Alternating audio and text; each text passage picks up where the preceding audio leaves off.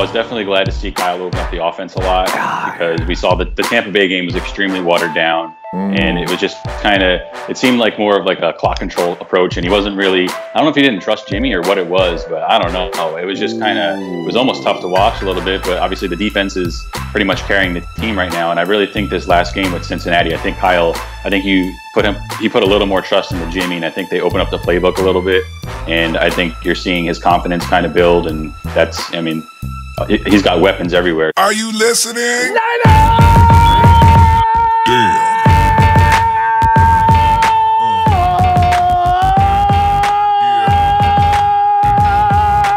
Ronbo Sports here, representing the Niner and proudly representing the Niner Empire organization worldwide, where 49er football just never comes to an end. Fam, I don't need to ask you how you're doing today. I know how you're doing today. 2-0 on the season. Are you kidding me? Appreciate you allowing me to come in and holler and scream about the 49ers. Fam, be honest. Even I've been honest. Are you surprised with where we are right now? 2-0. Start both games on the East Coast. I'll be honest with you now because I wasn't honest with you earlier. We're family. I thought I could tell you the truth right now. Fam, you know what? I thought best we do this one-on-one.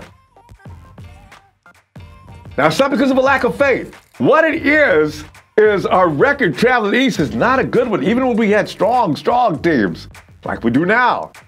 Go to the East Coast, get a butt whooping, and it didn't matter how good we were, right? So what do we do this time? First, go to the East Coast, Tampa Bay, it's blazing hot, 5 million degrees.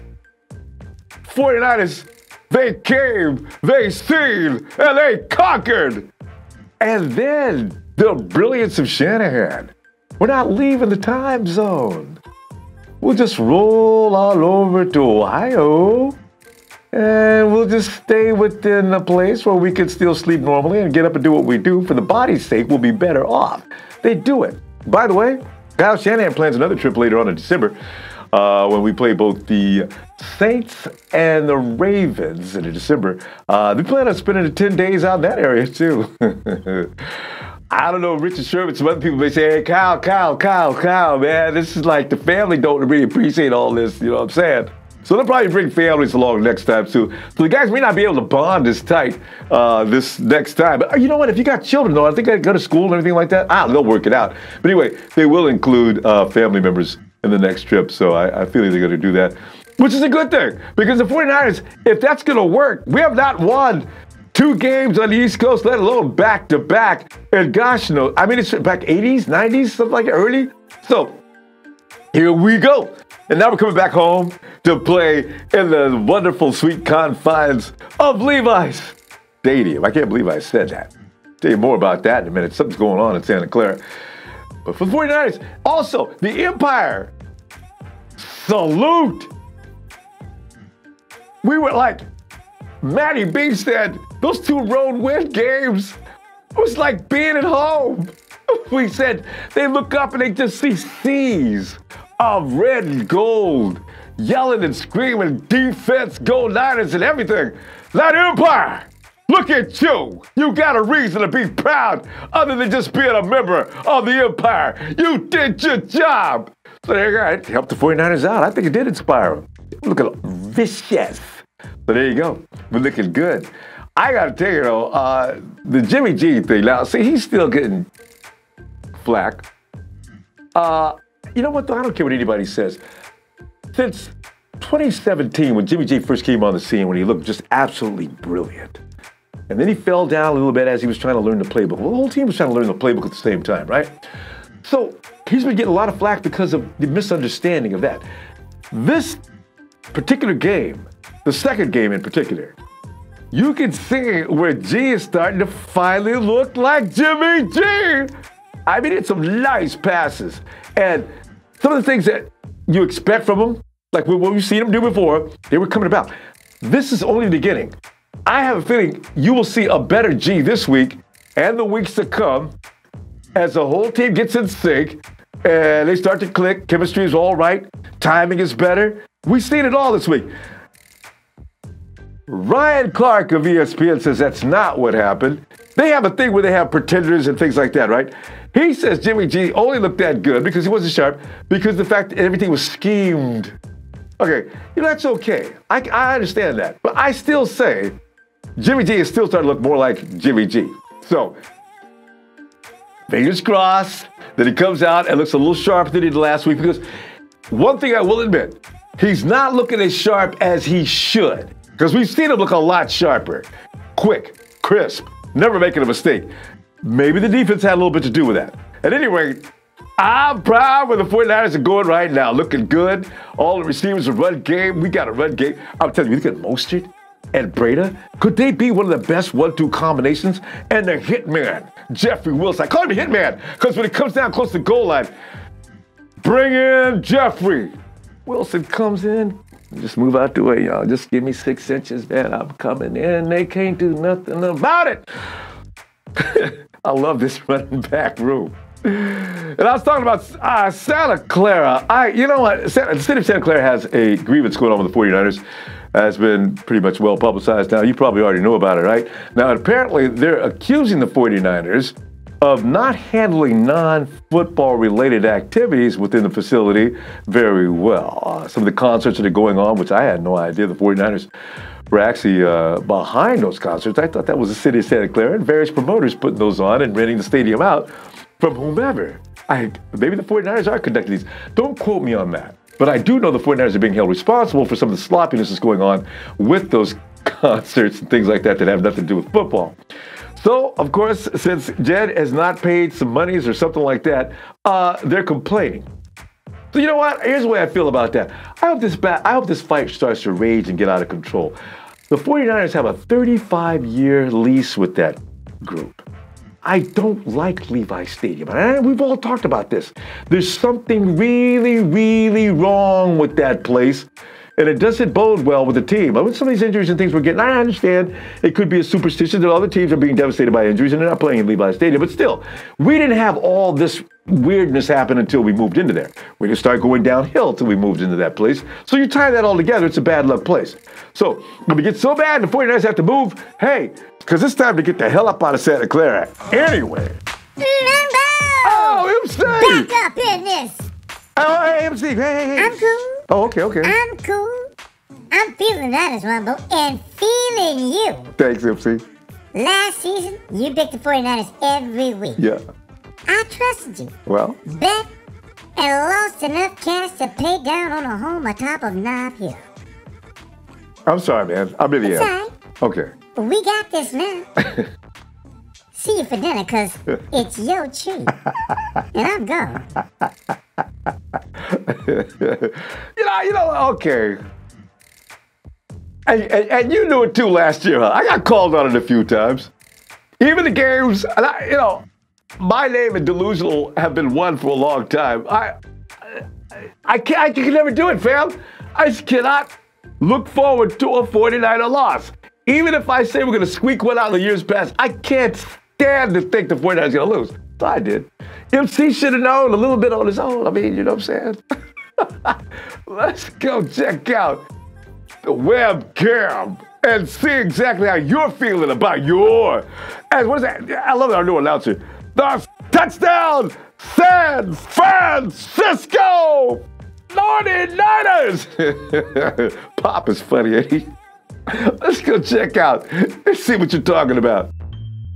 Fam, I got one of your favorite guys in mind. It's Russo.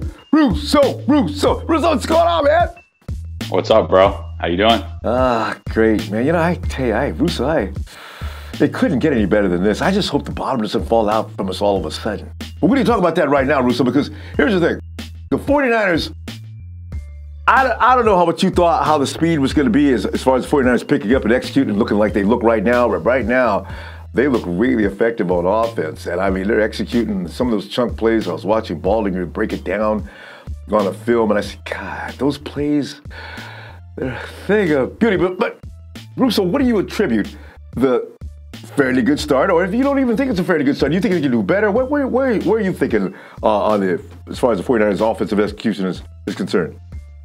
I mean, I was definitely glad to see Kyle open up the offense a lot because we saw that the Tampa Bay game was extremely watered down, and it was just it seemed like more of like a clock control approach, and he wasn't really, I don't know if he didn't trust Jimmy or what it was, but I don't know. It was just it was almost tough to watch a little bit, but obviously the defense is pretty much carrying the team right now, and I really think this last game with Cincinnati, I think he put a little more trust into Jimmy, and I think they opened up the playbook a little bit.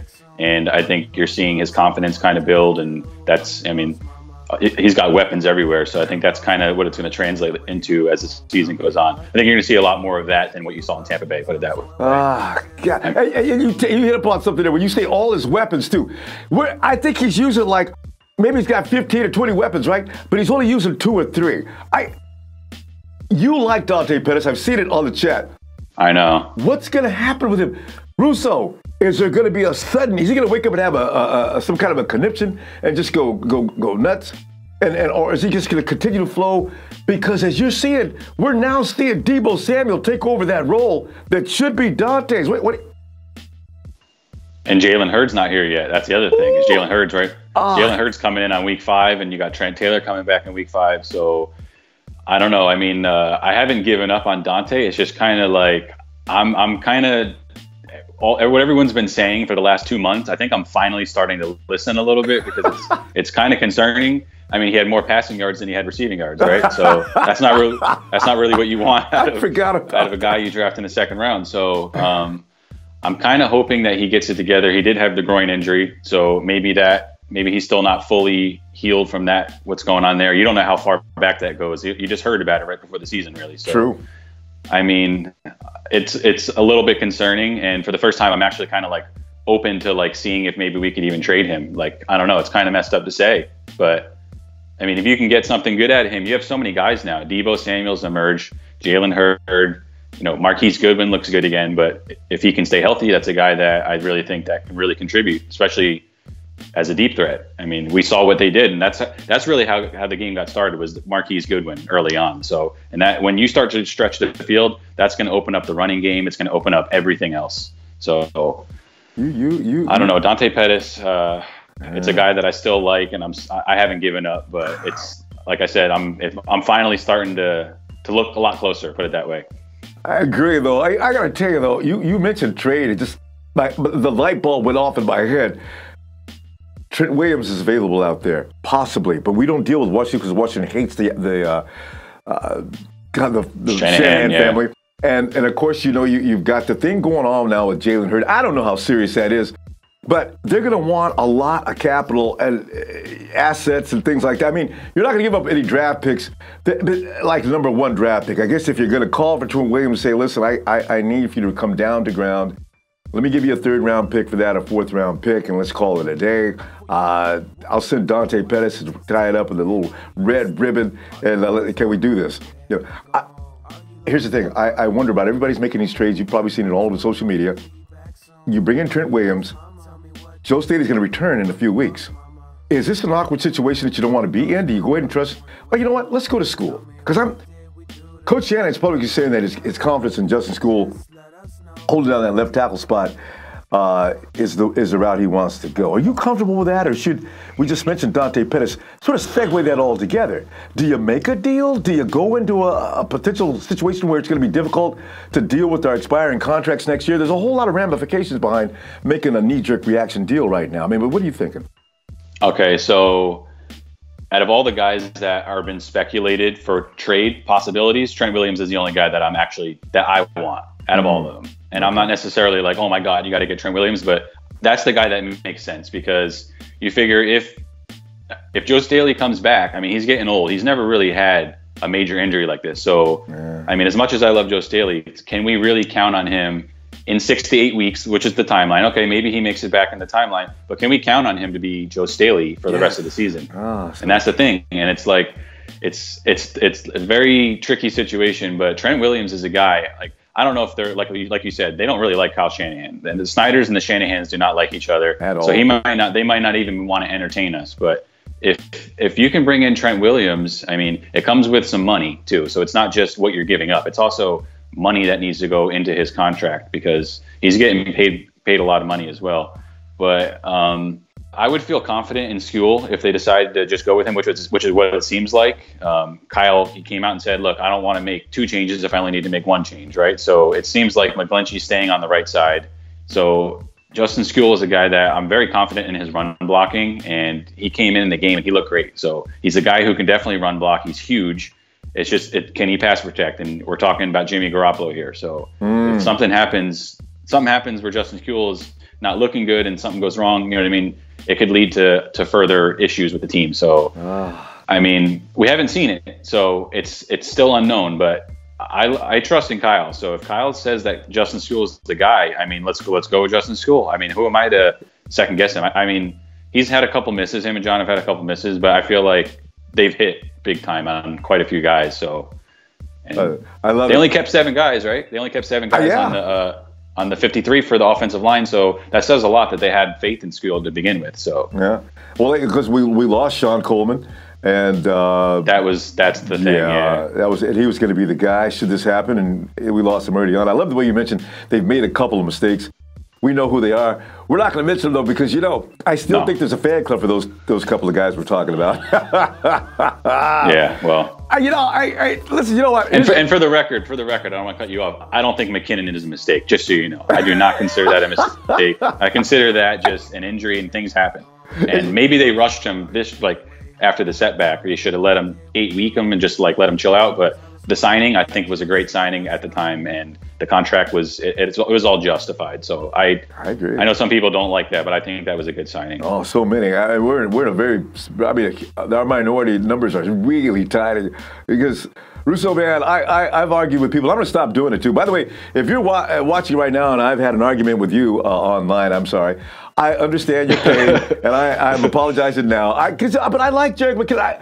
Russo, I just wanted to see what he looked like. If Kyle Shanahan was that high on him, I wanted to know why. And I know we didn't get to see it. That sucks. So anyway, hey, you know what? We got another issue though. Dee Ford and that knee, and I'm a little concerned with that now because I thought after he said he had that issue only once per year, normally right around training camp time, and that's extending now. We're in the 3rd week of the season. And that knee's starting to bother him. I don't know if it's because he made contact or they didn't really explain that thoroughly, it seems. You may know more about that than I did because I got so frustrated I stopped reading it. I says, if he's going to continue to have this issue, we got rid of Demontre Moore, Valuaga's on the practice squad. I don't know that they're going to equal anything that Dee Ford was bringing. I'm already thinking now we're going to move Nick, but maybe do you move Nick to the other side and put your lesser talent on the other side? I imagine that's probably been thought about. But what are you thinking on this as far as Dee Ford goes? Are we in trouble here? Well, the initial report during the game was they said knee soreness or knee whatever, and the game was basically in hand, so he wasn't needed, right? So no matter what, you're resting him. If anybody important has any bit of an injury at all, you're just taking him out. So I think that was more of a precaution. But then right after the game, I noticed they said that he had a thigh irritation or something like that. So it had nothing to do with the knee. So I was kind of thinking back to when Bosa got injured in training camp. They were like, oh, he'll be okay, right? Yeah. And then the next day it was like, all right, here's what's really happened. He has a high ankle sprain. So for some reason, they're kind of giving you a watered down report initially. I don't know what the reasoning is. Are they trying to affect Pittsburgh's game plan? They don't want him to know if he's good to go, or maybe he's not, or they already know he's not playing and they're trying to just keep it on the hush. I mean, that could be a possibility, but let's just pretend Dee Ford is going to miss some time. I'm comfortable with Ronald Blair stepping in. I'm comfortable with Eric Armstead. I'm comfortable with all these guys, Solomon Thomas, Julian Taylor, DJ Jones, Sheldon Day, Buckner. I'm good with all these guys. I don't think we need to bring anybody else up, especially since Kyle seems really convinced in keeping 3 quarterbacks and there's 7 wide receivers. There's not really any room. And now you're talking Joe Staley injury. He's not going on IR. So you don't really have all this roster flexibility. You know what I mean? True. So I'm expecting Dee Ford to be okay, but I'm almost feeling like maybe we got hustled a little bit in this trade. Like they knew something. I don't know. I was talking with my buddy with this last night, and we're all just kind of like, man, what's going on with Dee Ford? That's one of our best players. You know what I mean? We gave up capital for him. We gave him a bunch of money. Huge. I mean, there is an out in his contract after next year. So we actually he's already paid a bunch, and we owe him like $13 million more, and then you can get out. Yeah. So it's not it's still not good, but it doesn't seem as bad when you really dig into what Prague does. Obviously, we all know that he's the contract master. So, amazing. I mean, that's a whole other issue, really. But as for D Ford, I think my gut says he's going to be okay. I'm not expecting any lengthy absence or anything like that. I think he'll be all right, and I think he knows. Apparently, he knows what's going on with the knee, so I think he knows how to manage it. So, I don't know. It's got to be something that can actually be fixed soon, because that's a huge vacuum if he can't bring that D forward force from the other side, because we were counting on that to dominate, and it has so far this season. Right. By the way, hey, fam, this is Russo. You see on the screen. Get on, click him up. Go check out. He's got his own channel. He does a great job, and you'll want to check out Russo. Hey, Russo, also, let us now touch upon what to expect from the Steeler game. I'm expecting a win. First off, definitely I'm expecting a win. I mean, we all know that Ben Roethlisberger's out, right? The elbow injury. So we're going to see Mason Rudolph. I don't really know much about him, honestly. I just saw highlights, and I don't really pay attention to Oklahoma State football, so I haven't really watched him play in college. They took him in the 3rd round, so it seems somebody like they're pretty high on. And as soon as Nick Foles' injury went down, they traded Josh Dobbs to the Jaguars. So that tells me that they have confidence in Mason Rudolph. So I'm curious to watch that Seahawks game over that second half and kind of see how he looks and stuff like that. James Conner is another guy who dealt with an injury. He left the game with a knee injury. So we might end up seeing Pittsburgh's second string offense minus Juju. You know what I mean? So I think from what I know about Pittsburgh, I'm expecting them to not really play well, honestly, because their defenses looked horrible. They did just trade for Minkah Fitzpatrick, which is the guy that everybody was really high on. They wanted. So I think I heard they have 8 first-rounders on defense. So, I mean, on paper, yeah, maybe they have a good defense, but they haven't looked good at all. They've been they got burned in the last 2 games, really. So, and especially in the secondary, which is kind of surprising. But you know what? Pittsburgh's secondary is usually kind of suspect. They model their team a lot like Harbaugh. They've got that front line of fiends, and they got a secondary that's serviceable but not really good. So if T.J. Watt and guys are contained, they suffer big time, as they did last week. I mean, they couldn't even contain any of the Hawks receivers really well. So what are our guys going to do? They got Devin Bush. They got Joe Hayden. They got Watt. They just brought in Fitzpatrick. So, I mean, they have some players. And on offense, same thing, Juju. I like James Washington. I mean, they have some guys, Jalen Samuels. But honestly, I just think that Kyle is going to absolutely scheme his way into a win if needed. Like, I think, honestly, like, let's just say Pittsburgh comes in and they're just, oh my God, they brought their A game. Yeah. I just think all they can do is just stay in the game. I think this defense, like, there's going to be way too much pressure on the quarterback. I mean, Nick Bosa is probably going to have a field day. Yeah. DeForest Buckner finally seems like he's coming around. Yeah, he's finally coming around. The linebackers, Quan Alexander, I mean, we saw what he could do. We didn't even get to see him in Tampa Bay. He got taken out of the game in the first quarter. So he gets to play a game, and he was putting on some big hits, and he had the interception. So this defense, I mean, 5 turnovers. They're tied for the league lead in turnovers. I mean, you're talking about a guy who, I don't know how many career starts Mason Rudolph has, but it's got to be less than 5. You can count it on one hand. So I'm expecting this defense to really take over and win us this game, even if the offense, for some reason, isn't playing well. So I agree. That's what I'm thinking. I agree. And you know what? The thing is, I really do, and I know that I'm probably going to get hit up for this, but listen, I think the 49ers pass rush, I think it trumps the Hawks pass rush. They look like they were in trouble last week. They've seen nothing yet. And our secondary, I really like our chance in this one. So the homecoming puts us up at 3-0, which nobody probably seen coming except for a few of us. But hey, what's the score you got on this game? What's my score? I would say, just a wild guess, I think the 49ers are breaking 30. I would say 34-17. We double them up. I would say something like that. We like that 17, don't we? Yeah. You realize, of course, we've got a string of 17s going already. That's true, yeah. So maybe we'll stick with the 17. 34-17. That sounds actually pretty good. Now that you bring it up. And I think the only reason they're getting that is because it was garbage time. But that kid, when we ran for the touchdown the other day, I said, They didn't have to give that one up, but they did. Maybe they were a little relaxed for a moment. I mean, John Ross, we know he's fast. Guys, put a blanket behind him. Don't put it in front of him. If you get beat by a step, you're dead meat. They did.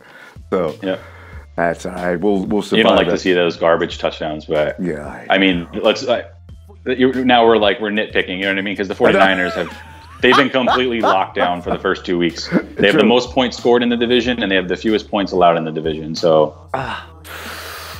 And still, we're ranked where? Behind the Hawks and the Rams. I really... So anyway, but I did see Vegas' line, and I actually were a touchdown, almost a touchdown favorite. 8 points. I saw 8 points. I saw 7 and 6 points, something. Yeah, okay. I saw 8, so that's. I think Vegas is tired of losing money because they've been making San Fran underdogs and pick'ems, and I think they've been getting abused in the books, and they're finally coming to their senses. So they deserve it too. Yeah. Can't take a week off and then get on to the Browns. And the Browns, we'll talk about that a little later. Go ahead. One more thing I wanted to throw in about the scheduling is Seattle played the Bengals first, and so we got some tape on the Bengals in Seattle, and then we got to play the Bengals. And now they played Pittsburgh, and now we got a little bit of tape on Pittsburgh. We get to play Pittsburgh. So I think the scheduling is actually very favorable these early on, and then we get the early bye, get everybody healthy. So as I'm really looking at what's going on with the scheduling, I'm really liking it because I didn't even think to look at week to week who plays who before us. You know what I mean? I was looking at overall opponents and stuff like that. Sure. So it's definitely very favorable that we got tape on these guys because we basically play the similar defense as Seattle. You know what I mean? So we should know how to what works and what doesn't work, stuff like that. Right. I think that's going to definitely help. That's true. They paved the way for us. And somebody mentioned that the other day. I was laughing about that because had not thought about that. So thank you, Hawks. For wherever you fail, we will succeed. Just for that same reason, just like you mentioned, too. Yep. Hey, Russo. Good stuff, fam. I'm going to give you 3, 2, 1. Give me the traditional holla out. Are you ready? 3, 2, 1. Let's go, Niners! Yes. I can't do it like you and Rico. You and Rico, I mean, you guys... See, for Russo, that is... I got to give a shout out to my boy, my Jersey boy, but I can't do it like you. It's okay. That's acceptable. I wanted you to be Russo, and that represents Russo. Brilliant and loud to a level of intelligence. Yeah, that's what we do, bro. Thank you, Russo! Hey, Russo's brilliant, Eric. He's got his own channel. I got the link there for you. Check out Russo whenever you get time.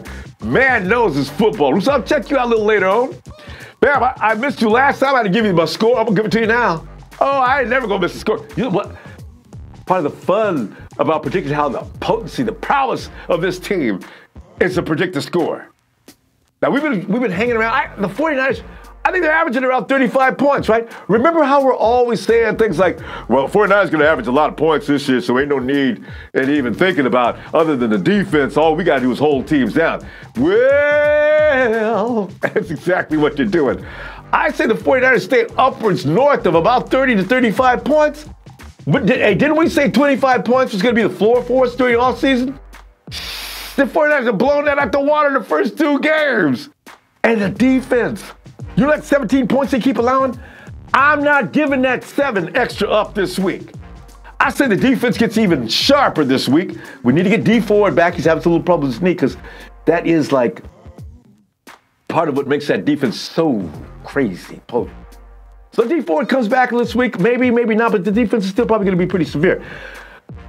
Nick is starting to feel healthier than he was from what Kyle Shanahan says. Nick is healthier coming out of this last game than he was first game. Okay, that's all I need to hear. 44 to 10. Yes, I said it. Ben Roethlisberger, Mason Rudolph is not. I think they're going to be a little shaky. They don't travel well even with Big Ben. They can bring Mason Rudolph into Santa Clara. I say 40-40. I could be coming up short here. This could be the blowout game, and good timing too, because Levi's is going to jump in. Fam, I'll see you later on. We're going to make some predictions on this game. And I know it's going to be fun this week. Hey, hit that like, share, and subscribe. Count me up on out of here. 7, 6, 5, 4, 3, 2, 1. Your mother had the sacred stone. Oh, this is crazy.